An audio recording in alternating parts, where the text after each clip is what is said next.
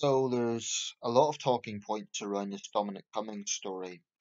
That is to say, the Prime Minister's leading advisor has been accused of breaking the government's own regulations by travelling hundreds of miles from London to County Durham to visit relatives whilst knowing they had COVID symptoms.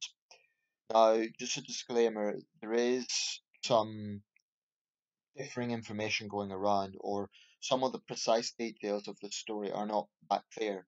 They seem to be contradictory, or at least not entirely clear. But one thing that seems to be consistent, and every source seems to indicate this, is that he did make this journey. Don't see anyone, including Dominic Cummings himself, denying that. And to me, that really is the main point. I am very much of the opinion that this is plain double standards. Now, I've called into LPC and waiting for their call back. Whether I'll get a slot or not, I don't know, hopefully, but it's always busy at daytime. And this one's generating a lot of public interest. If I get into the slot, it's on the AMPN show, I'll make the sort of points I'm making in this video. But basically, here's the thing. Let's say even if it did happen 2 months ago, technically before the March 23rd lockdown, as some people have alluded to. I don't know what precise date this was supposed to have happened. Apparently a man saw him up here and reported it to the police. Even if it was before March the 23rd, it would have been a time when the virus was growing and when Dominic Cummings, as someone very, very central to the core of the Johnson government, would have been drawing up the plans for the regulations. You can be absolutely sure that anything happens in this government, Cummings will have a say on it.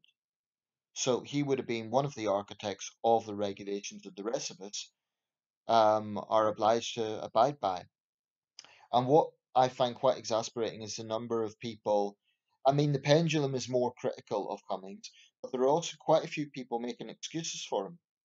They're saying, oh, the man was looking out for his child because apparently he brought his child on this journey. But here's the thing, the regulations clearly say that if you have symptoms of the virus, you are supposed to self-isolate where you are. It doesn't say you can travel hundreds of miles to do that. By traveling hundreds of miles with no symptoms, he is potentially affecting a lot of other people. On that journey, you would stop at a service station, right? Especially if you have a child. So that's potentially affecting the people at the service station, who then go home to their families. You see how this multiplies. County Durham apparently has 1,700 cases. Um, but I can't recall if that was cases or actually deaths. Could even be deaths. So how do we know how many of those may have actually come from Cummings as the person who brought it to this region? Potentially. I'm not saying he did. I'm saying it's a potential. These are all valid questions. And, I've seen a few people make this pathetic what about race sort of argument. They say, oh, well, what about Stephen Kinnock? Well, Stephen Kinnock got a lot of heat as well, but he doesn't have the power that Dominic Cummings has. Dr. Catherine Calderwood, Scotland's chief medical advisor, she had to apologise and actually resign. So this idea that Dominic Cummings is being picked on is nonsense, because others have been caught out and have also received heat for it. I mean, Dr. Calderwood, and there was another advisor recently. Was it Dr. Ferguson? I forget the man's name, but yeah, I just don't buy this idea that somehow Dominic Cummings is being picked on. I think there are some Tories and some Brexit supporters. I mean, you can't avoid the politics of this because Cummings is one of the main architects of Brexit, so he's loved by Brexiteers. And I think they're just putting up blinders to that fact. They figure, oh, well, this must be the lefty media picking on Cummings because of his Brexit position. No, it's not even picking on Cummings. It's focusing on this because he is a central figure of this government. I mean, this is the man who forced the resignation of a chancellor because he made demands that the chancellor choose his staff rather than his own staff, where the chancellor has always been as the second most powerful position in government. So that shows the sort of influence and power that Dominic Cummings has. People used to say Alistair Campbell had it in the Blair government or Peter Mandelson. I think Cummings has taken non-elected power to a new level. Um, and has he responded to this? When journalists descended on his doorstep, and I'll make a point about that afterwards, but he just showed arrogance. He said, "Oh well, I done what was within the regulations. I behaved reasonably." Clearly, he didn't. And even if it was technically before the regulations were brought in, that would have been a time when he was drafting them or having a say in them. So whatever way you gloss it over, it reeks of exceptionalism. Whatever way you gloss it over. I'm sure his personal circumstances were stressful, okay? But a lot of people are in a similar position. A lot of people have sick family members or family members with the symptoms, but they haven't broken the regulations, or if they have, they've been subject to a police fine. I mean, I live in the northeast of England. My parents are in southwest Scotland. It's a distance of about, I think it's over 130 miles. Now, my father isn't particularly healthy, not COVID, but he's not particularly healthy. If I went to visit him, if his situation deteriorated, I could still be subject to a fine. So there's a lot of people making sacrifices across the country, and those who are excusing Cummings are just missing the point. They're saying this is a non-story. Really? Someone who has symptoms of a virus traveling hundreds of miles? I wouldn't call that a non-story. I would say it's reckless whoever's doing it. But it's particularly galling when it was the Prime Minister's advisor. Now, I mentioned to say a word about the journalists who were doorstepping him. They're hypocrites as well, and they are also in the wrong.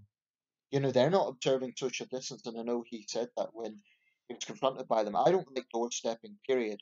So those journalists descending on his doorstep, they're breaking the regulations, and their editors, um, probably because the focus is coming, they'll escape scrutiny. Well, I'll just say it. They should they should be criticised too. The point is, we are all subject to these regulations, and there shouldn't be exceptions. And people who are saying, "Oh, it's only because it's the lefty media out to get Dominic Cummings," no, I've seen pretty consistent criticism from most quarters on this, and I think Johnson is really wrong to do not understand how this comes across. At best, it is very bad PR, and I think Labour's right to push it. Now, some people would say, "Oh, but Starmer's just being political." Well, honestly, I think if a senior Labour person done something similar, I think Starmer would accept the resignation. So far, the indication is Starmer has been quite consistent. I haven't seen any sort of situation where Starmer is kind of covering up Labour problems, at least not in his time as leader. So I don't accept this unless people could produce evidence of that. I just don't think that's something that has been happening. Um, I don't care if someone is Labour or Tory or they're a senior politician or they're a senior medical person. They are expected to set examples, whatever way you gloss it over. And you don't get much higher than the Prime Minister's personal and very influential confidant. One could argue the only person higher would be the Prime Minister himself. So I think if Johnson doesn't recognise the public anger here, I think Johnson should be saying, look, just be humble, just apologise, admit that you've made a bad error of judgment. Cummings isn't doing that because the man's profoundly arrogant. And I don't like the doorstepping tactic. Like I say, those journalists are also breaking the regulations. I don't like it as a tactic. However, Cummings comes across as arrogant. And I just don't know how people could defend it. And it's not a trivial matter when you consider this wasn't just a man travelling with his child. This was a man with virus symptoms travelling hundreds of miles, bringing it from one region to another, potentially. So whatever way you gloss it over, it's reckless, and at best, it's bad PR. And I just think that when people are getting fined for more trivial things, when people are getting fined for sunbathing, they shouldn't be doing it. But I wouldn't say that's as serious as someone with COVID symptoms traveling hundreds of miles. So those who are defending Cummings, who just need to get out of their little partisan bubble and see the problem here. Okay, I'm not biased because I wouldn't be. I'd be say I had the exact same reaction when Dr. Calderwood done this, and she was an advisor to the SNP, to Nicola Sturgeon. So I don't care what party colour someone has, but I do think the implications are stronger for Cummings because of the position that he has. He's not just a backbench MP. He and the fact that he's unelected actually just demonstrative of the power that he has. The fact that Johnson's going out of his way to defend him, which actually looks bad on the Prime Minister. It makes Johnson look out of touch. When Johnson was going through his ordeal, there was genuine public sympathy. But I think he is really misjudging the mood of the public if he defends Cummings doggedly, which seems to be the trajectory of this. Um, I mean, it's whatever way you gloss it over, it's reckless, and I'll leave it there. But if I get the slot on LBC, I probably won't because it's busy at this time. But if I do, I'll pretty much raise these points. So tune in. It's an ANPN show on LBC. I may or may not get a slot. Thanks for watching.